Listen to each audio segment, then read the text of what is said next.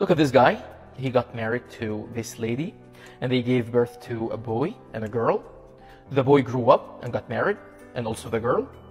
This couple gave birth to a boy, and this gave birth to a girl. This guy is called a family tree. This calls this my wife, and she calls him my husband. This calls this my son, and he calls him my father.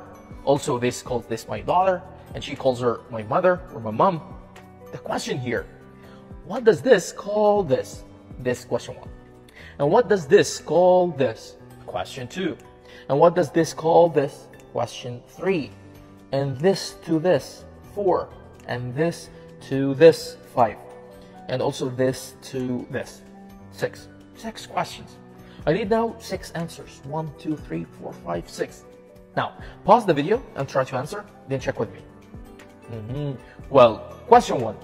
This calls this my grandson.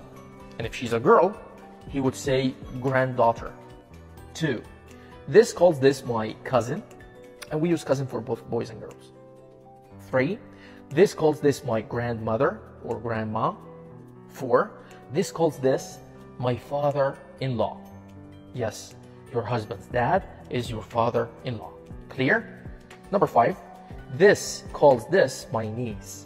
And for boys, we could say my nephew. Number 6. What does this call this? It's easy, guys. Come on.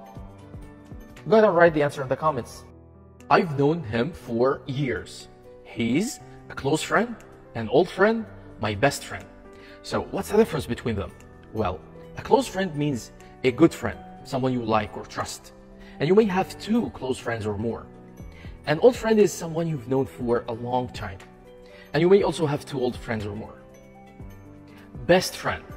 And this is the one friend you feel closest to. Only one.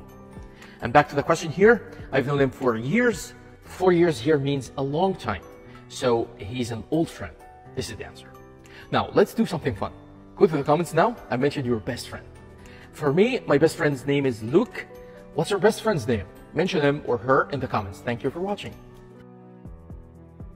As the oldest of 3 siblings, I've always been keenly aware of our age differences.